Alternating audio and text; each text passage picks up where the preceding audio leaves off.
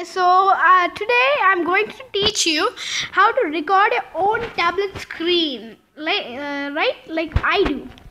So first go to Play Store. So here I have the MobiZen screen recorder for Samsung. So this is really good if you have Samsung tablet or phone or Android. But suppose you want more out of YouTube, you can go to YouTube Gaming. And for the people who use iPhones, you can use this YouTube Gaming to record your screen. But for Samsung people, this is the app you can use for. So it's called the MobiZen screen recorder. So here I have the MobiZen. So all these are my videos. You can see them. The basics, how to record without lag, face cam, and internal sound recording.